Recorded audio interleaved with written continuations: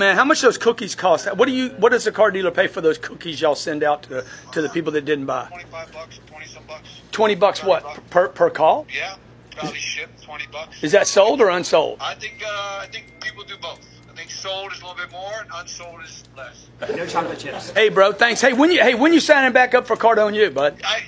Jared just got to get on his game, man. Yeah. I'm working with the top dog. He ain't closed me down. Why don't I just email you a thing and you sign it right now? We'll worry about the money later. Pay me later when you can afford to.